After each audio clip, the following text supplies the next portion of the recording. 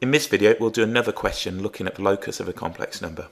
If a complex number z satisfies both arg z is equal to pi by 3 and arg z minus 4 is equal to pi by 2, in part A we're asked to find the value of z in the form a plus ib, where a and b are real numbers, and in part B it says hence find arg of z minus 8.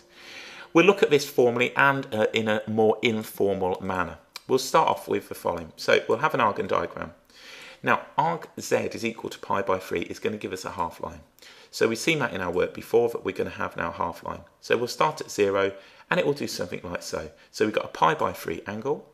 Let's put now the real axis. So this is going to be the real axis. This is going to be the imaginary axis. This is going to be the point 0, and we're going to have an angle now of pi by 3. If we look at this one, arg of z minus 4 is equal to pi by 2. Again, this is a half line. We locate 4 on the real axis, and then we're drawing a line straight up like so. Okay, let me just move that across and just make sure those two intersect like so. So what we're after is this complex number, the point of intersection. So let's put our values on here. This is going to be a right angle, or pi by 2. This point is going to be 4, 0. Okay, so what we're after is this point right here. Now, if you want to do this informally, quite clearly the gradient of this line is going to be root 3. If you want a more formal approach, what we can say now is the following. We can say arg of z is equal to pi by 3. Rewriting z as x plus iy, arg of x plus iy is equal to pi by 3. Removing the argument, we can now write y over x is equal to tan of pi by 3. Tan of pi by 3 is going to give us our root 3. So we end up now with y is equal to root 3x. In Cartesian form, x and y for this particular line are defined both greater than 0. So what we have then is this right here, y is equal to root 3x. Quite clearly, this line right here is x is equal to 4. So this complex number right here will be 4 plus, and all we need to do is sub in the x value, 4 plus 4 root 3i. So that's the complex number that satisfies both of these.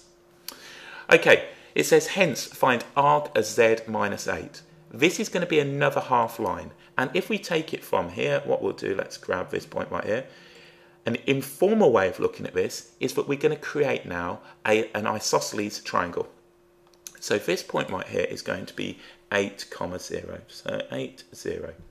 Remember, when we're measuring these angles, they are measured anti-clockwise parallel to the real axis. So we're after this angle right here. Again, an informal approach, you can state, essentially by symmetry, what we've got here is an angle of pi by 3.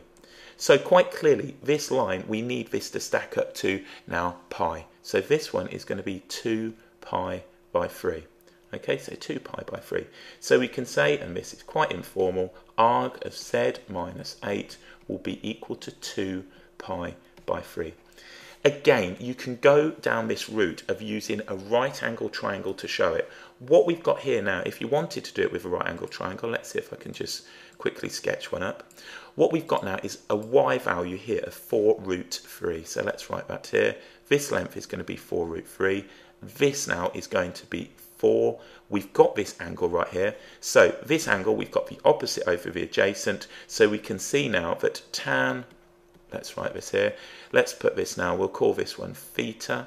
We will say tan to the minus 1. And what we're going to have now is 4 root 3 over 4 is equal to theta. Those are going to cancel.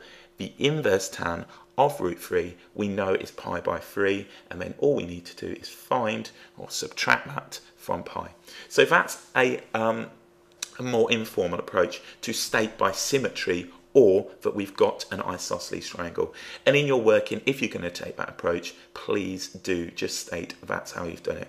Alternatively, you can take this triangle right here, find the value of theta and subtract that from pi.